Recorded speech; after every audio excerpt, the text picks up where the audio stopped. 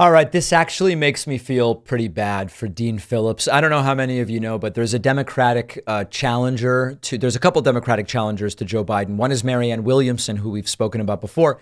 The other is Dean Phillips. Dean Phillips had an event in New Hampshire yesterday, and literally not a single voter showed up. And I just feel bad I just do feel bad. I don't think I'm not supporting this guy.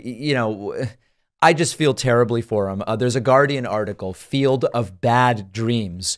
Biden rival makes quip after no one turns up to 2024 event. Dean Phillips said, sometimes if you build it, they don't come. They don't come. Of course, a reference to the movie Field of Dreams from 1989, where I guess they build a baseball field. I don't remember I never saw the movie, to be honest.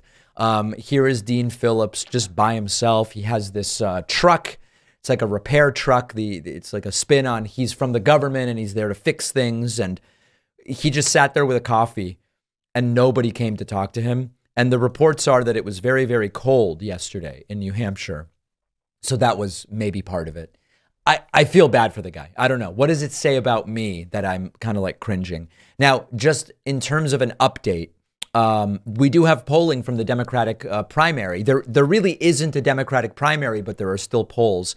In the latest poll from Emerson College, it's Biden 78, Marianne Williamson 2, and Dean Phillips 1.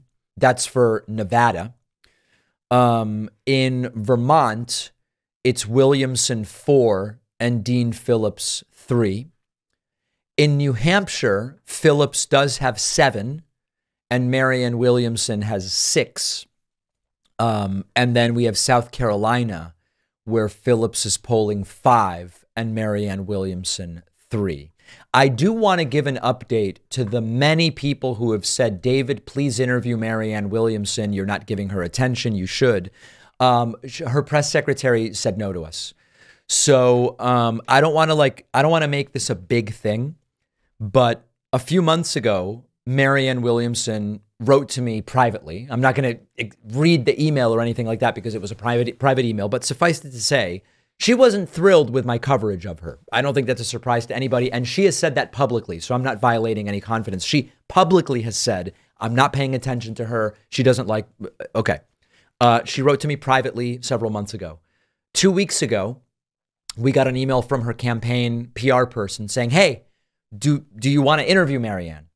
And we wrote back and we said, yes, we do. Let's have her on. Let's talk about policy. What better thing? Let's engage in the dialogue. And her PR person, to producer Pat, who books the interviews, books a lot of the interviews, said no. So I wrote back to Marianne a week ago and I said, Marianne, listen, I heard your criticisms of me and the fact that we're not covering you and you don't like what I'm saying. We invited you on for an interview. You could be on as long as you want. It could be 15 minutes. It could be 40, whatever she wants to do. And your public relations person turned us down. And she didn't even write me back. So for those people emailing me saying, why won't you interview her? Why won't you? We've offered her an interview.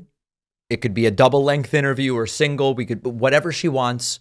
And her PR person turned it down and she didn't respond to me. So please stop emailing me about that. She's welcome to come on here anytime, and we tried to do it. Many of you have heard me talk about the hacking that I've dealt with in the past. Look up the statistics. If it hasn't happened to you, it still could at some point. Our sponsor, Aura, is the all-in-one solution that I use to keep all of our accounts safe.